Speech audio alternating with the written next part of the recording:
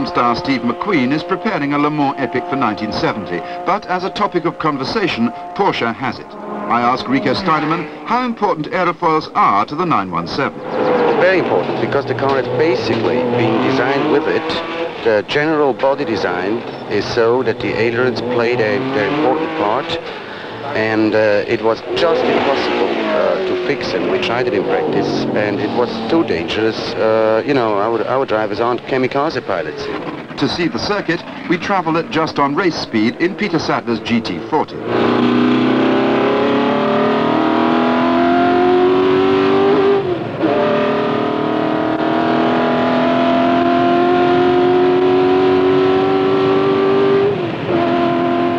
Into the right-hander after the pits and up to the Dunlop Bridge. Then it's the S's to Tertre Rouge and the Mulsanne Straight.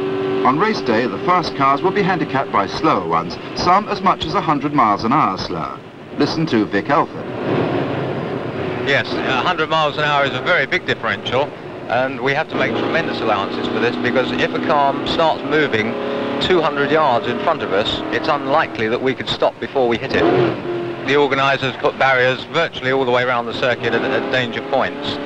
They've designed the barriers effectively, and it's absolutely superb. It gives the drivers tremendous confidence, because in the past, going down Mulsanne Straight at about 200 miles an hour, you automatically start to think, well, which tree do I hit if I have a puncture? And now that thought just isn't there anymore. What sort of speed are you doing down Mulsanne Straight?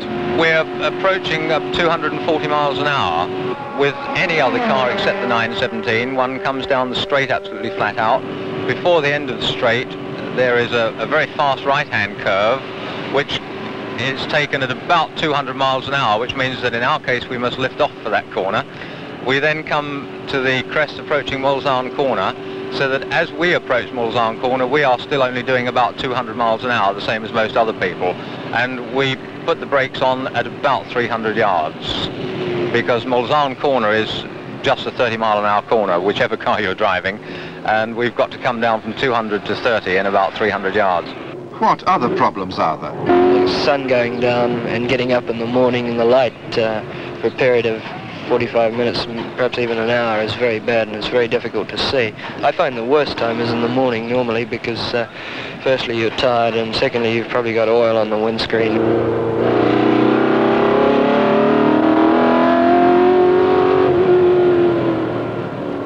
Now we're at Arnage and the beginning of a fairly straight section to White House.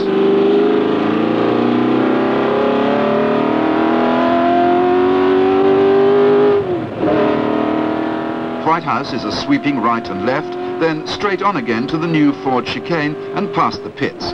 David York tells me about the qualities the real Le Mans driver needs. The first thing you look for is a driver who will keep it between the curbs.